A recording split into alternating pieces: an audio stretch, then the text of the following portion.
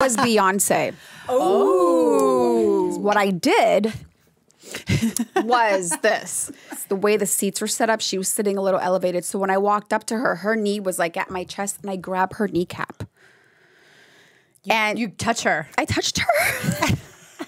You touched Beyonce's knee. But the first time I went and I put my hand on her kneecap and I just remember her face like, I was like, hi. Oh, no. I was like, hi, I just want to let you know how amazing you are and how much I admire you. And she was so gracious. She was like, thank you, like in her Beyonce voice. But I remember feeling that my hand was extra hot on her knee. Like maybe you're grabbing onto her a little bit. And I was like, I'm so sorry. Did you leave a turkey on her knee? No, it wasn't that bad, but it was. She was just like, okay, you could have just come up to me and said hi. You didn't have to grab my knee.